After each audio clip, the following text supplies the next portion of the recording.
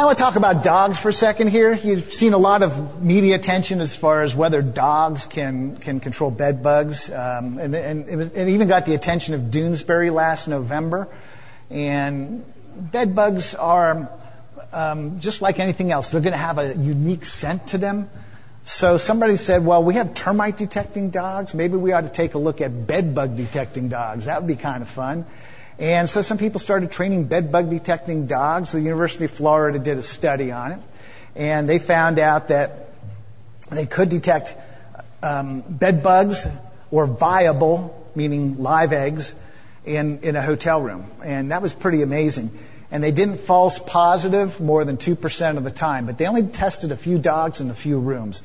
So more work is necessary on it, but there are a lot of folks out there with canines. I know our company does have some canines spread throughout the country, but not everywhere. Other companies have them in various regions. I'd say probably the most concentrated area or availability of canines that are used for bed bug detection would have to be in the New York metro area. There are a lot of dogs out there. And one of the problems you have with tenants when you say you're going to run a dog through the apartment to take a look at bed bugs is that some of them are afraid that the dogs will pick up other things, like other chemical substances that are not supposed to be in the apartment. Okay? Bed bug detecting dogs are trained for one thing only: pick up bed bugs. Okay? They're not going to be able to pick up anything else. They're not going to be able to sniff out anything else that might be contraband.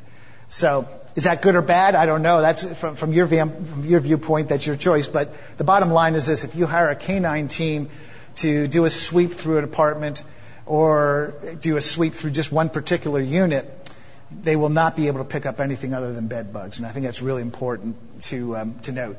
Right now, there are probably about 250 teams that are certified through NAA.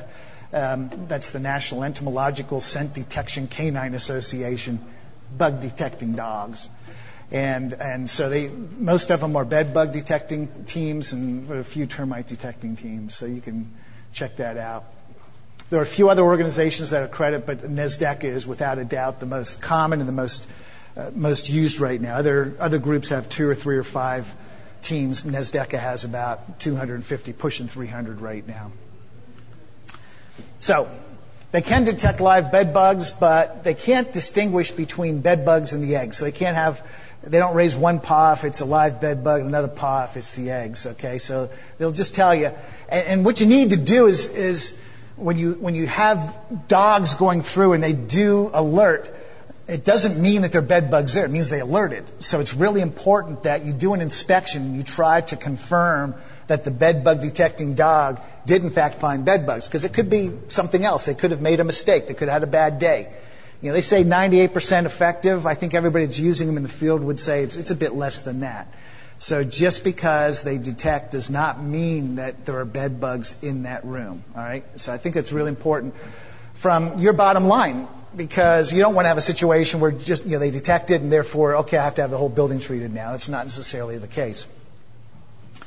And that's that moral dilemma I'm talking about here. If we have a bed bug detecting dog that alerts, now what? You have to inspect. So they have to be verified without a doubt.